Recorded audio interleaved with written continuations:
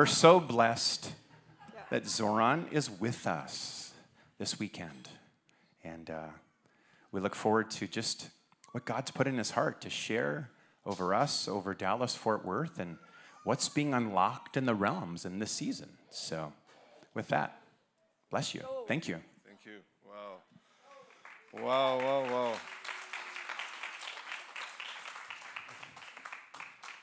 I am very few times in my life speechless or not knowing what to say, you know. There are so many things that I know. I mean, like when you're a prophetic, you expect things, or better to say, you know certain things will happen. You don't know everything, but you know most of the things which will happen. But this one I didn't saw. So that's why and I'm a person who likes surprises. You know, like even sometimes, and it sounds bad, you know, to say it like that, because sometimes some people will say, I wish that God would speak to me. I wish that I have a dream. I wish that I have a vision. I wish that I have some kind of command. And then on the other hand, I tell them, like many times the angel will come next to me and they will say something and they will start their conversation. I will say, shh, it's okay. Let me be surprised. Let it be more interesting, you know. Let me not know what is going to come, you know.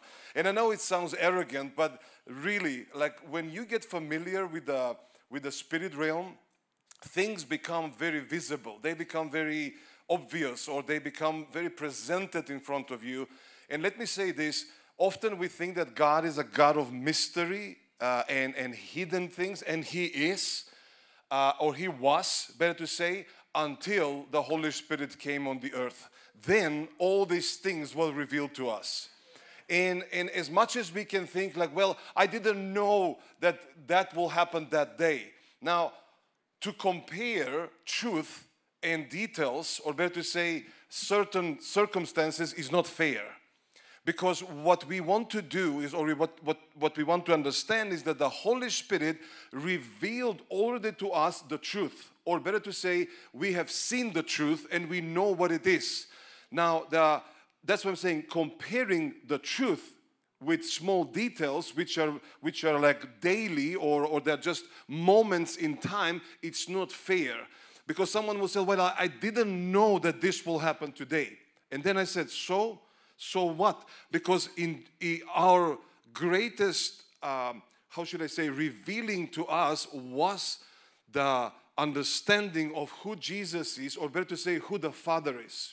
And everything started when Jesus started his ministry, and after a while, Philip comes to him, because Jesus is speaking about the Father, my Father, my Father. Now you have to understand that in the Jewish culture, or better to say, in that period of time when the rabbis will speak and teach and explain, and they will even pray, but they will always pray prayers which are either written by someone before them, or they will find something in the Old Testament and they will read from that one. But even when they will pray by their heart, which was rare, they will never refer to God as a Father. Jesus was one of the first one, if not the first rabbi, who would call and pray towards God and say, Father. Now you have to understand, to us that's normal, because we are used to that. We know we are raised like that. But to all these disciples, for them to hear the rabbi praying, they expected that he would just say God Almighty or God in heaven or something of that kind. And there is Jesus starting his prayer language, or his words were Father. So obviously they listened to Jesus saying the Father, the Father, the Father. Finally, Philip says, you speak so much about the Father, could you tell us, or could you reveal it to us, or could you show us the Father? Meaning, where is He? Is it on that side? Like, is it on the right side, or is it on the left side? Is it east, or is it west? And Jesus says, if you have seen me, you have seen the Father. And that's why the revelation, the biggest revelation that we could ever receive, was to see or to recognize who the Father is, or to recognize that Jesus brought the fullness of the Father. So to us, there is no secrets like that, or better to say, the revelation already happened. It's not that we are waiting for other bigger revelations. No, the biggest revelation already happened in our lives. Now we are just learning how to get into the depths, or better to say, into the details of that revelation. Now someone says, like, give me a verse for that. Okay, I will give you a verse for that. If you go to 1 Corinthians, and I don't know if you in the back can find the verses, just for the sake so we can see them. So let's go to 1 Corinthians chapter 2, verse 9. Let's go to that one. 1 Corinthians chapter 2, verse 9. Now here, there is one verse which is actually spoken or quoted by Paul, but actually it's not Paul saying this. It's actually an Old Testament quotation. Actually, 3 prophets asked this same question, or better to say, they prophesy about this. Or they spoke about this, that one day it will come. Okay, so 1 Corinthians 2:9. This is what the scripture says. Things that there have never been, things never discovered or heard of before, things beyond our ability to imagine. They are the many things of God has in store for all His lovers. Now, this translation that took me off guard. I like it, but what I'm used to quote is this: for what ears haven't heard, and what eyes haven't seen, and what have not entered into a human heart, such things God have prepared for those that He loves, or some translations says those that who love Him. Okay, so this is not Paul speaking. This is an Old Testament revelation of one of the prophets who says, for what eyes have never seen, what ears have never heard, and even the human heart could never understand, such things, those things God have prepared. Now, you can have your own theological system or belief system and say, wow, we are still waiting for those things to happen. You know, like one day when Jesus appears, when He comes, He is going to show us which are those things. And that makes us to be exactly asking, like Philip, like where are those things? When will that happen? Like so instead of us being in a mode of just waiting and in a way expecting something, the Holy Spirit, or better to say Paul, give us the answer. Do you know where is the answer? The answer is in the next verse. Verse 10, where it says, and all those things are already revealed to us by the Holy Spirit. So instead of just waiting and thinking that maybe one day we will understand those things, Paul gave us the answer to this question which was asked 2,000 years ago, before even Jesus came, and the prophets were asking, like, what are those things? How do they look like? And now, when the Holy Spirit came into our reality, He says He already revealed them. With other words, whatever the Holy Spirit revealed, it's already within you, actually. Because if you read the next 8 verses of that chapter, it compares what it is in a human heart, what it is in God's heart. And then it says, for it's the Holy Spirit who searches the deep things of God, and He reveals them. So it's the same Holy Spirit who searches those deep things, and then He reveals them, and it's that same Holy Spirit who lives inside you.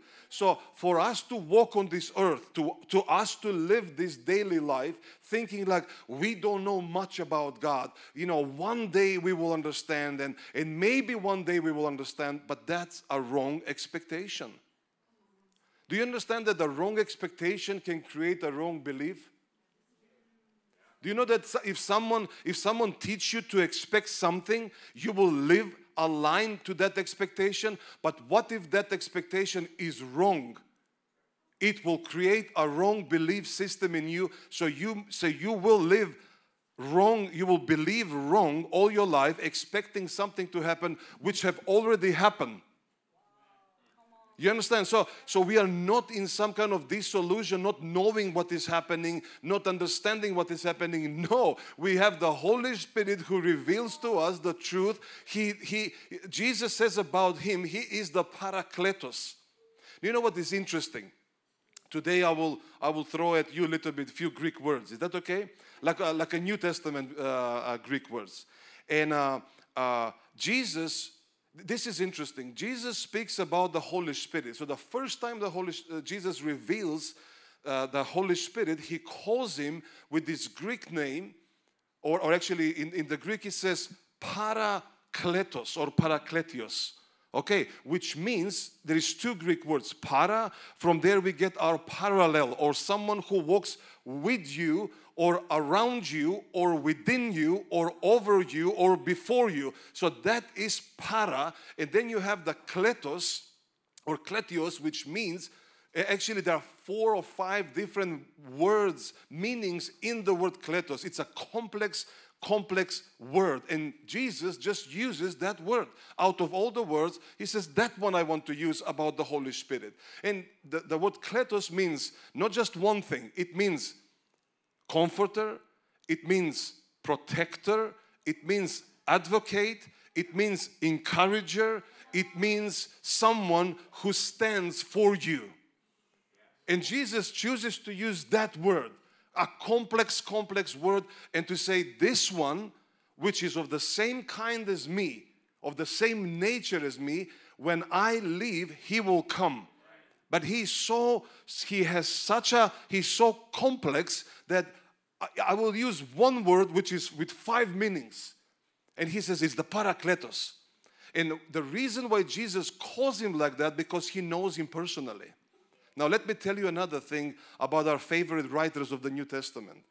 Do you know that all the writers, including Paul and Peter and John and whoever was there from the disciples, anytime they will mention the name of the Holy Spirit, do you know which words did they use? They never used the Parakletos. They used another Greek word for the Holy Spirit, which is agios pneuma, which is agios is holy and pneuma is a spirit. Now, why do I explain you this? Because the disciples were still learning the nature and the personality of the Holy Spirit. And that's why they call him by his technical name, the Holy Spirit. Well, Jesus says, no, let me tell you his essence. He is the Parakletos. I mean, he is a comforter. He is the one who, you understand the difference? It took them time, and they still called him by his technical name. Yes, we know this Spirit. It's a Holy Spirit. He is the Holy Spirit. But Jesus calls him because he knows him. He calls him by the reality of who he is. So knowing the Holy Spirit or walking with the Holy Spirit, you will experience something that other people who are still believers, they said, yeah, we have heard about the Holy Spirit, but as you walk with him, you know him personally.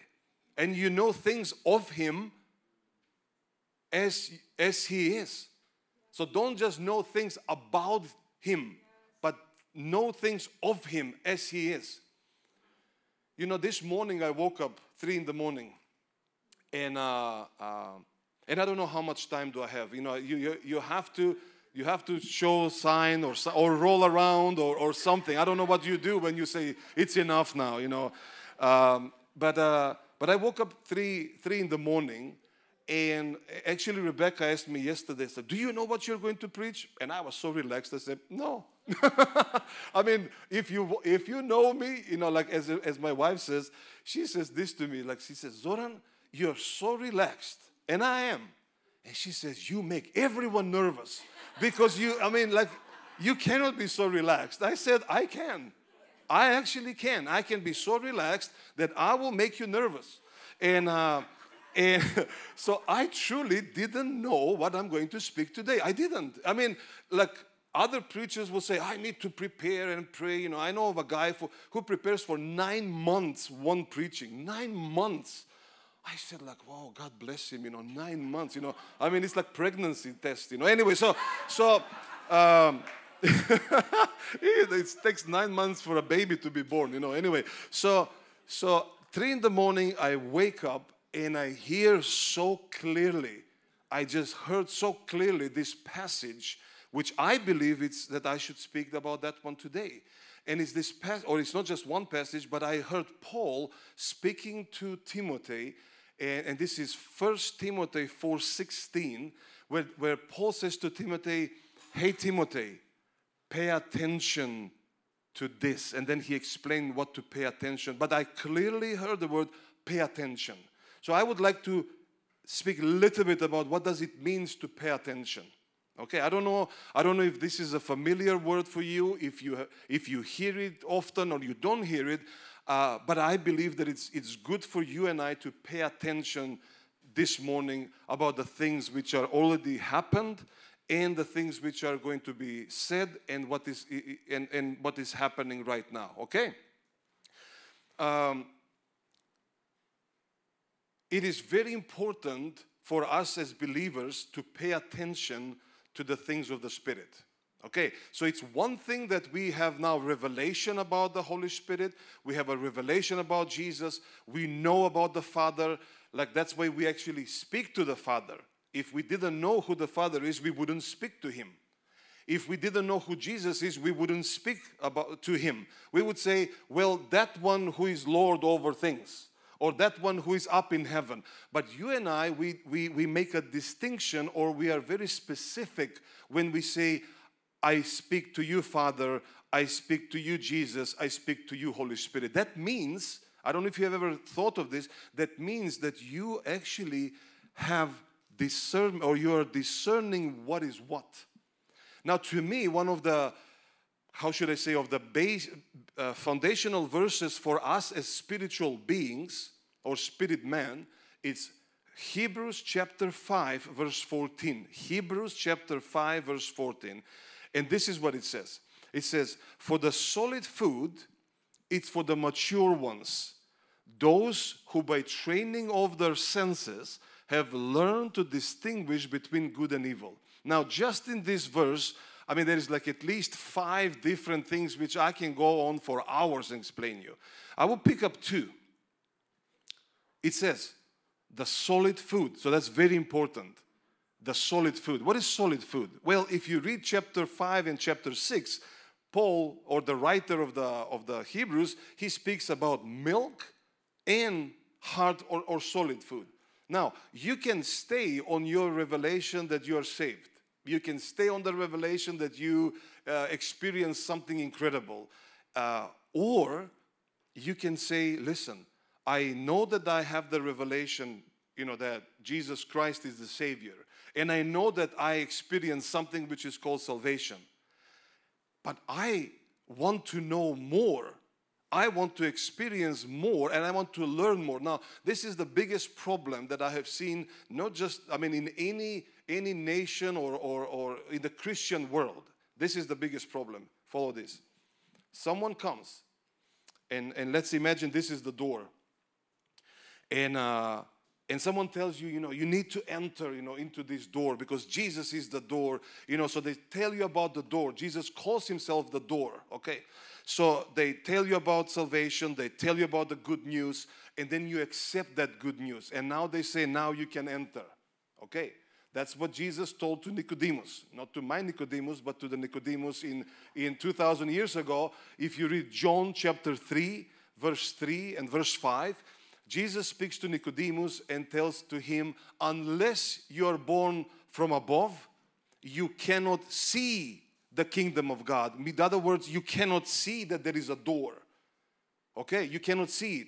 And then he says, the verse 5, he says, unless you are born from a spirit and water, you cannot enter the kingdom of God. So what happens when you and I testify to people, the Holy Spirit, the grace of God first shows them the door, and then they show them how to enter.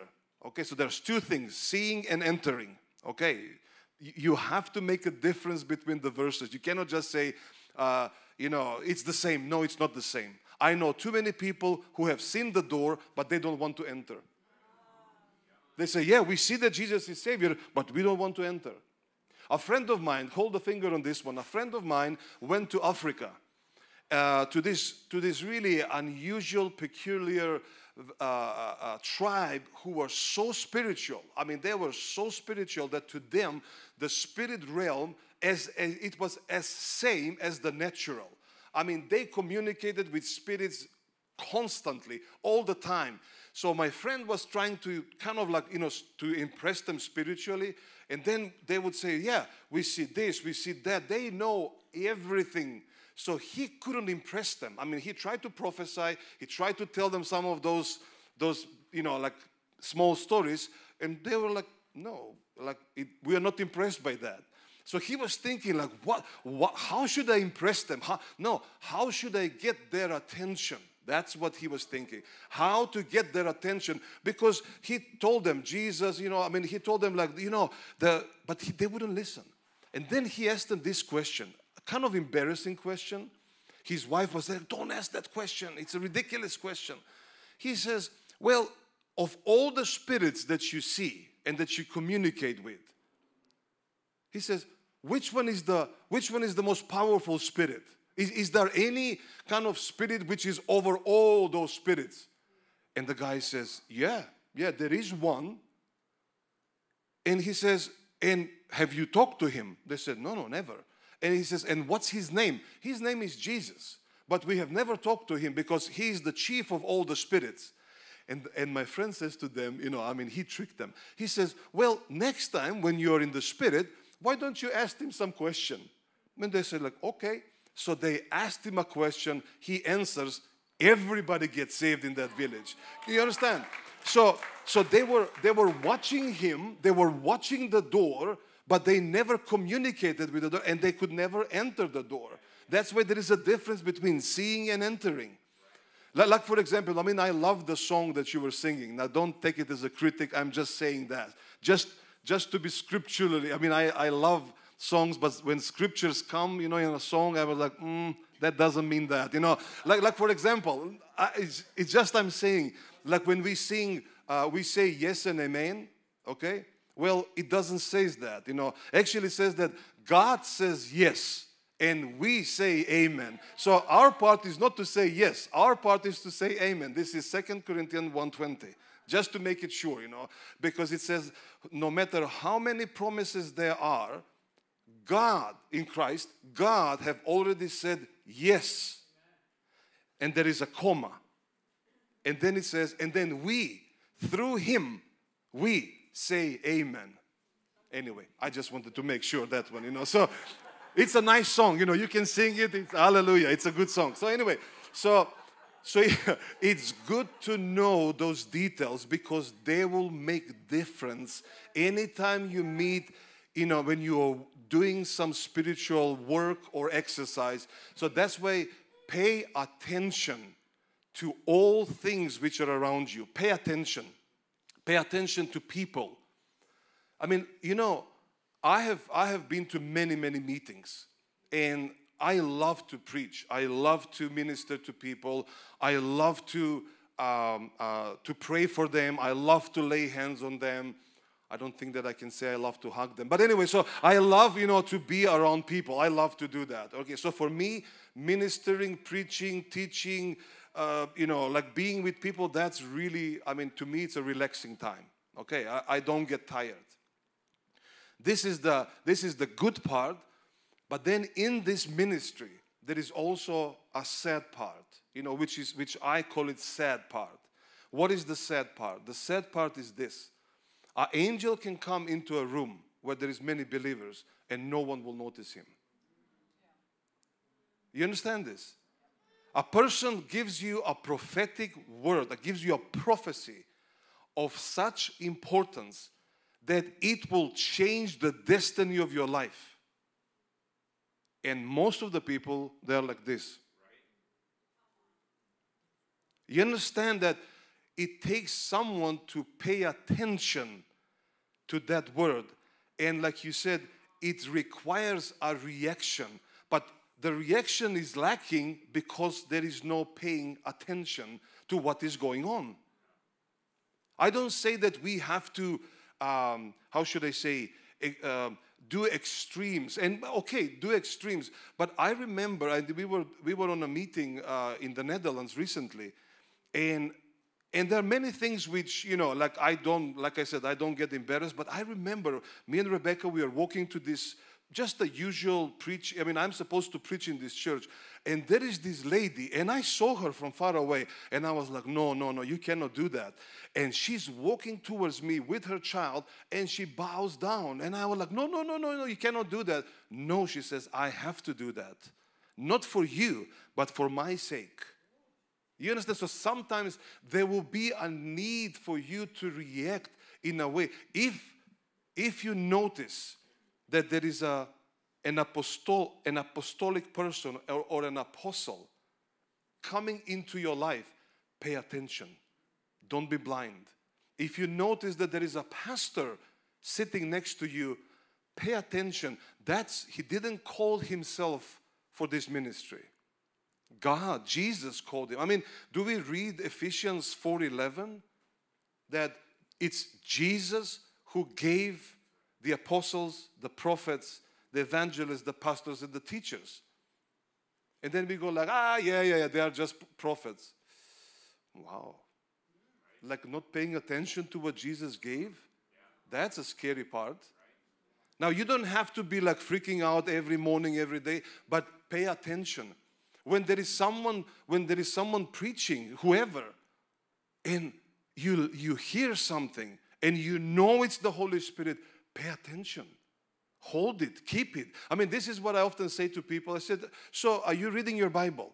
Oh, yeah, we read our Bible. So I said, when you read your Bible, like, does it ever happen something like this? You read your scriptures, and suddenly this scripture jumps out. Yes, they said, like it happens. And then I said, and what did you do? And they said, nothing. I said, well, that's stupid. I said, listen. And they said, like, and they get offended by me. I said, okay. So they said, so what should we do? I said, next time, as you're reading your scriptures, as you're reading the Bible, when a verse jumps out, I said, catch it and put it in your heart, and you will never forget it.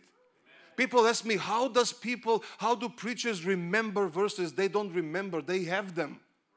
Once you have a verse in you, you cannot forget it. People ask me, what is the secret of remembering scriptures? And sometimes I will be on a meeting and I will say, okay, I promise you, I will only give you 3 scriptures. And I break my promises all the time, and people say, how do you remember all these scriptures? I said, I don't. I have them inside me. You can wake me up anytime and I will just quote you at least 50 verses or maybe 150. Why? Because I have them inside me, because I have caught them and put them into my heart. But I have paid attention, or you are paying attention to the words of the Holy Spirit. So when the Spirit says something, pay attention to that. When someone is preaching, pay attention to that. Do you know, I love music. I mean, I can listen to music all day long. Someone who knows me will tell you that I can go so extreme that I can put one CD and it can sing for 6 months, just on repeat. I will just put it on repeat. And it will go for 6 months. My brother freaked out one day. He wanted to break the stereo. He says, you will make me mad, like for 6 months, one CD, day and night. And I wasn't even a believer. I didn't know about Revelation that it says day and night. And we see day and night. I didn't know that song, So anyway, so what is even worse, I would listen to a non-Christian song. And this has happened to me many times. So I would listen to a song, and in the midst of the song, boom, I will hear the Holy Spirit. And I would say, here, on this part, it's the Holy Spirit. You understand? It's an unbeliever. I mean, has nothing, he's not a Christian, but as he's singing, I can notice the Holy Spirit on that part. Many times I will actually cut that part and I will put it as my ringtone on my telephone. Or I will just put it on repeat. So I would listen to it so many times, because I was thinking like, this ignorant fool, this ignorant person, he never noticed the Holy Spirit in his songs, So pay attention. Pay attention. Let's read what does the scripture says about paying attention. Okay.